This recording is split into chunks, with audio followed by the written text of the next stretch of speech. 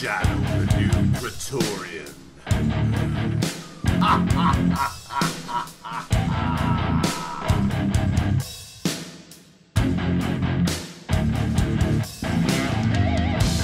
The thoughts in today's piece are that of the Laughing Ogre and are not meant to reflect the thoughts or ideas of any sane human being.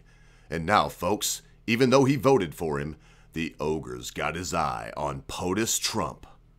And maybe on Melania also. Now a word from the Laughing Ogre!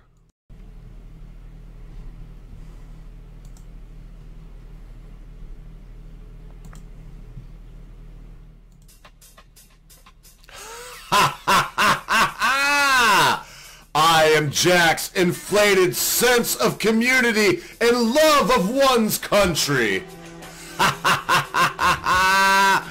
Oh, it's so good to see me again today on YouTube. Thanks a lot, Real Me.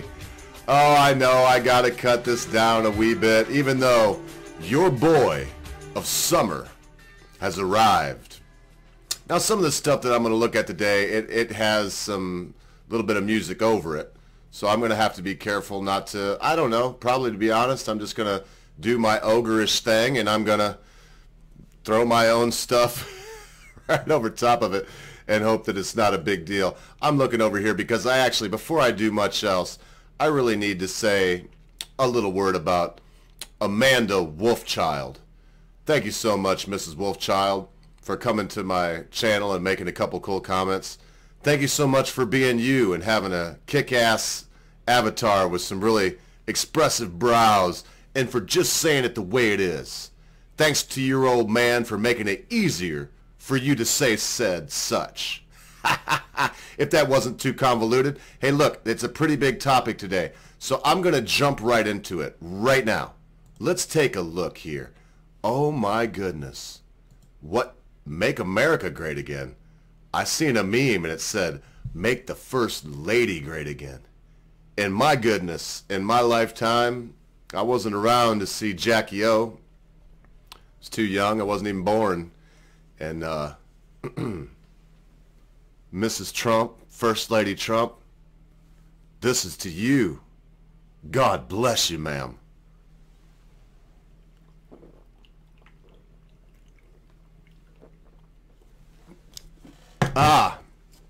And as always, when I toast a great person, there's nothing left in the can. We can just toss that right away. Don't worry though, folks, they'll keep making PBR. So let's jump into this. This is a couple of highlight reels that someone has already done the hard work for me. I'm going to put the links in the description. So I'm just going to kind of show you a little bit of something here. Maybe we can laugh about it. And then I want to, hey, listen, I love Donald Trump. I voted for the man. I will vote for him next time, barring any serious fuckery on his part. But that says one thing about, to me, this is what that says. I got my eye on you, Trump.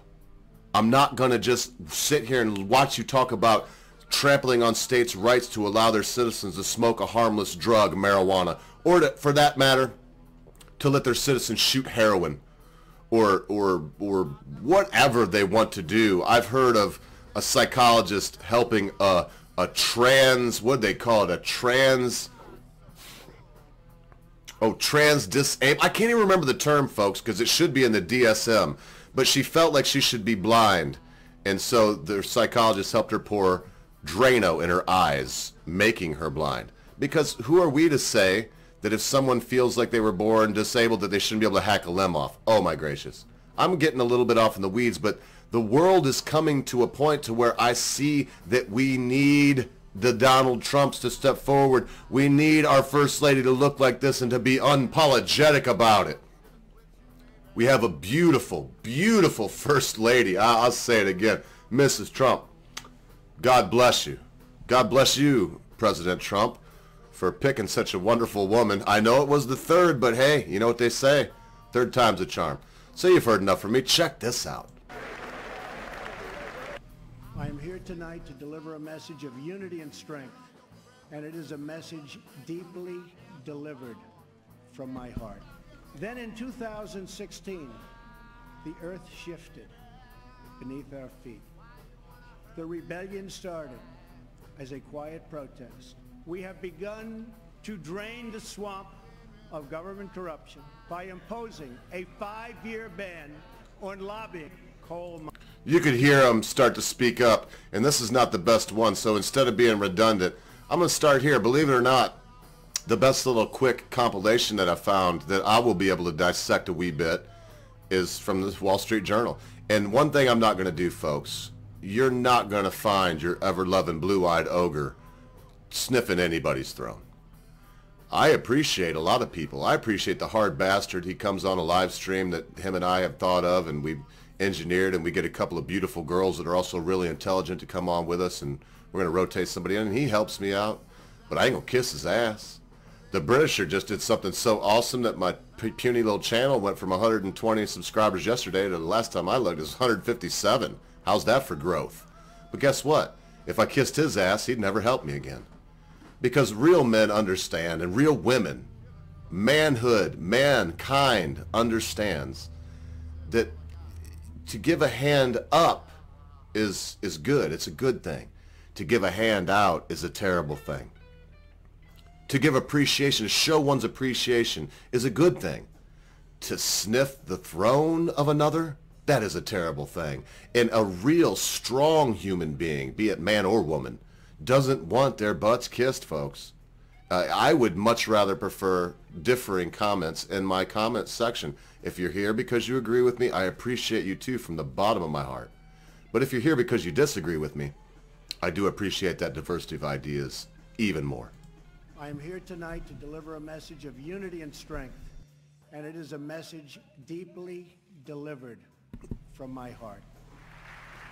We want all Americans to succeed, but that can't happen in an environment of lawless chaos. We must restore integrity and the rule of law at our borders. Okay, I appreciate that, but let's see where he goes with this rule of law thing, because there's some stuff that he's really bumming me out about. It is not compassionate, but reckless to allow uncontrolled entry from places where proper vetting cannot occur. But to accomplish our goals at home and abroad, we must restart the engine of the American economy, making it easier for companies to do business in the United States, and much, much harder for companies to leave our country. Protecting our workers also means reforming our system of legal immigration. If we are guided by the well-being of American citizens, then I believe Republicans and Democrats can work together to achieve an outcome that has eluded our country for decades. Yes. Yes. The time has come for a new program of national rebuilding. Yeah. This effort will be guided by two core principles: Buy American and Hire American. Tonight I am also calling on this Congress to repeal and replace Obamacare. Yes. Obamacare is collapsing, and we must act decisively to protect all Americans. Yes. We Yes. are blessed to be joined tonight by Corinne Owens, the widow of U.S. Navy Special Operator, Senior Chief William Ryan Owens. Ryan's legacy is etched into eternity. Thank you. Sometimes, folks, I have to be honest. President Trump had the opportunity to serve in the armed forces, and apparently his foot hurt him too much, or his knee. He went to the New York Academy, Military Academy, New York Military Academy, very prestigious private school for usually senators' childs, and it's very prestigious, all boys. And he was prepared. He could have done it, but I think that's why he overcompensates in this. That said, I don't believe it's a bad thing. We need to take care of our warriors.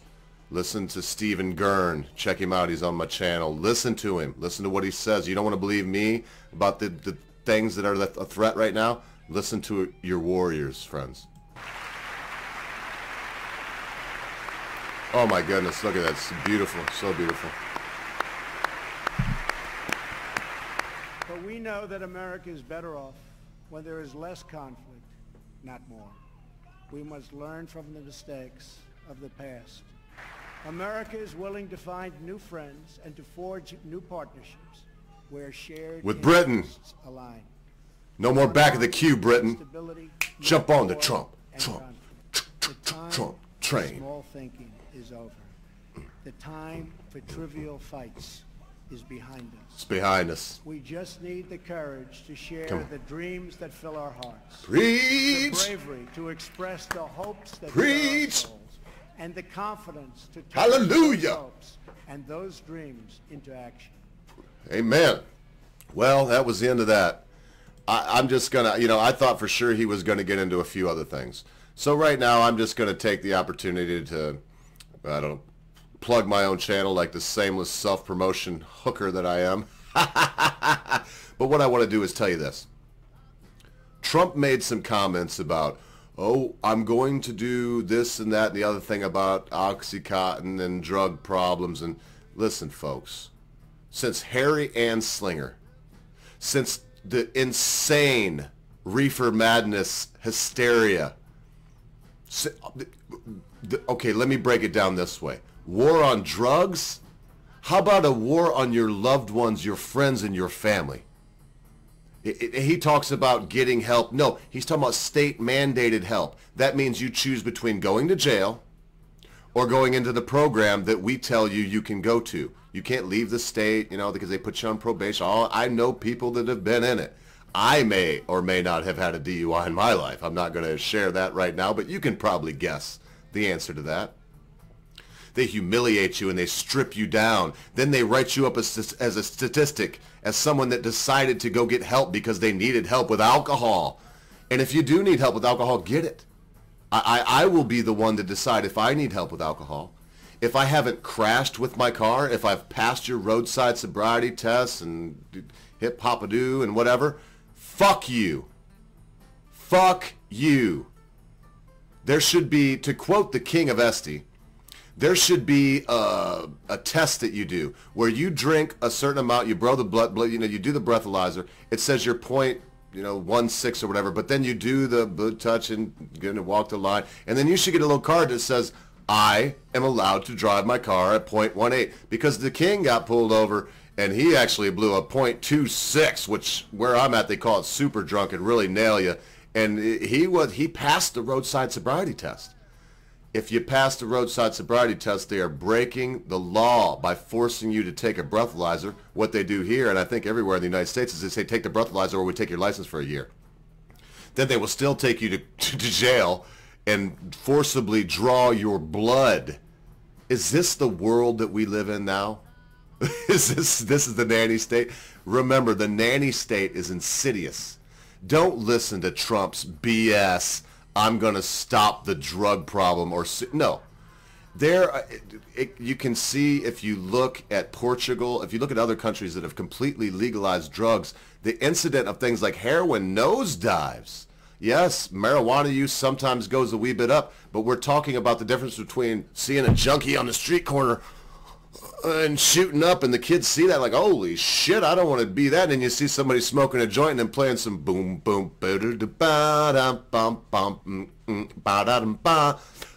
one don't worry about a thing, boom boom boom, cause every little thing is gonna be all right now. So what's the harm is what I'm saying. And if you make it like that is a terrible harmful thing, then you're crying wolf. What about when the terrible harmful thing is really in front of this child? Is the terrible harmful thing a cold beer? In England, a 16-year-old child can walk into any, well, I said child, but at that time there's a 16-year-old adult there and can order a pint, and they can drink pints until the landlord throws them the hell out on their ear.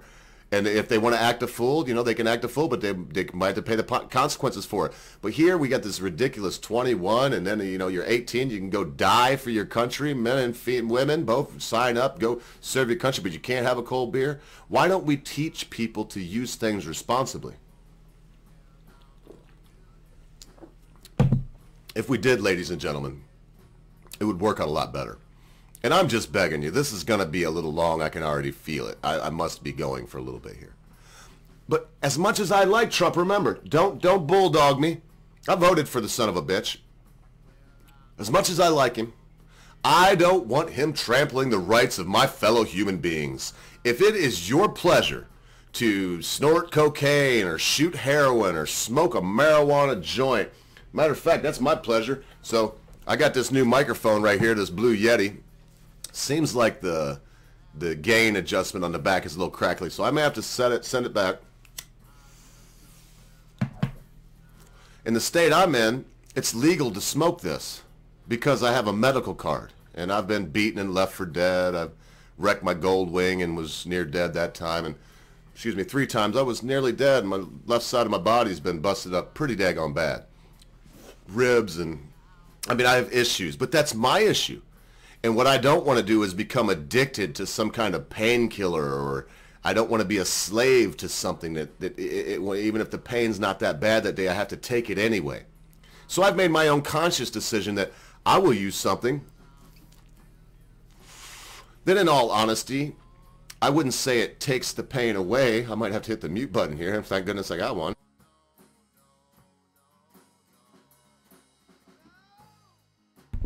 But it does a couple things. It's twofold what this does for me. One thing, it really expands the mind. There's studies, you can go find them on your own, that it increases synapsal flow. Your synapses fire better. The chemical reactions start to take place in a much better rate. You can recall things better. It can affect your short-term memory if you're not used to it. The other thing it does for me is it makes me forget about the pain. It's there, but I forget about it. And I go on and I get involved in this video, or I get involved in my chicken farm, or today I had to clean out some coops that are right behind me. And yes, somebody asked if that was chickens crowing. Cock-a-doodle-doo! I am a chicken farmer. I love my roosters. I am a man that can say that I have 8 cocks, and that one of those big black cocks is 12 pounds. Beat that, my friends. So anyway, listen, like I said, it's getting long. But the minute, I want to say it best this way. When the government fears the people, you have freedom. When the people fear the government, you have tyranny. Which would you choose, constant viewers? Those of you that are new and, oh my goodness, now I almost want to pull this up and look down because I'm not really that great with names, and to be perfectly honest, I haven't written some of the names down that I should have. But right now, I'm going to take a little bit of me time, and for those of you that have already fallen off, hey, that's fine, but I probably got a few constant viewers out there that would appreciate it if I took just a moment to say their names. So I would like to say, T-Pawn, thank you so much. Whatever happened to the Telecaster? There it is, T-Pawn, just for you. You got a really good eye. That's a 1948 body on a brand new neck. The neck was broken. The person that I bought it from didn't know what they had. And I told them what I thought they had. They thought I was a joke, and I paid for it. I don't even want to say what I paid for it. But if you care to, look up the value of a 1948 Telecaster and know that your ever-loving ogre just got simply lucky. So what I'd like to say is the guitar right there that you can see, for T-Pawn or for anyone else, that guitar right there, I don't expect you to know the manufacturer of it, but if you know what style guitar that is and can at least name 2 artists that made it famous, I will play the song of your choice, even if I have to turn it into the song of my choice with those lyrics. I promise I will. So that said, Richard Nicholas, hey, greetings from the great UK, greetings from the errant colonies, my good brother. We sure do appreciate it. Again, Amanda Wolfchild, I sure do love you, girl. I got quite a lot from T-Pawn. Golden Thoughts, thank you so much. Iconiclord, hey man, Iconiclord, I super appreciate you around my channel. Mike Motus, Nick TM, what you said I'm not going to repeat because it was so cool, man. You made my day. Nick, please come back anytime. Join me here at my house. We'll have a doobie. We'll have a cold beer. We'll have a discussion. We'll keep our eye on these cocksucking politicians together, man, and we'll figure this mess out together. As long as you're there to help me, Nick. And I could go on. I have to mention at least one more, and I'm going to do a proper shout out here very soon. Believe me, I will run through 150 names because every last one of you are important to me. Captain Coalpile. Yeah, baby. You're the man, Captain Coalpile. Captain Coalpile. Check him out. Wherever you see him making a comment, he's going to make your day better. Of course, I must mention the inimitable Sydney Rough Diamond. Thanks for coming by. And now, even though I'd like to stay because I feel like you're here with me and that I have a dear friend here in my very home with me, but it's time to go, friends. And I gotta say, be good to your friends. Be good to your family. Be good to your loved ones. Be quick to say you're sorry. Be even quicker to accept an apology, especially when that thing your friend, your family member, your loved one has done seems to be so big you'll never be able to forget about it. Because constant viewers and my new viewers, those coming into the fold of your ever-loving blue-eyed ogre, in a time you think not, your friends, your family members, your loved ones, your life and your cause will depart from you. Hey, Sydney, I got my eye out for you, Bud Rowe. I got my eye out for you. I'm going to keep my eye out for all of y'all. And since you're here, you might as well go on ahead and hit the subscribe button. It ain't nothing but a thing. Just take you a second. Like or dislike, that's totally up to you. But, hey, tell your friends about me.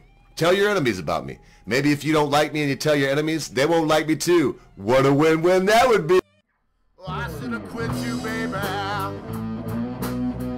Should have quit you a long, long time ago.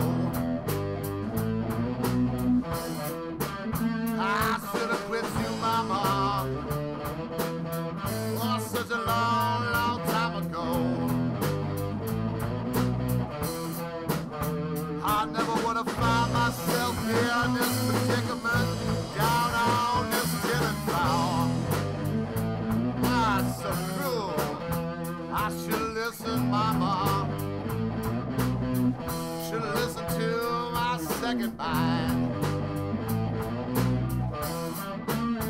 I should have took you, my little darling, and hit to my second mind.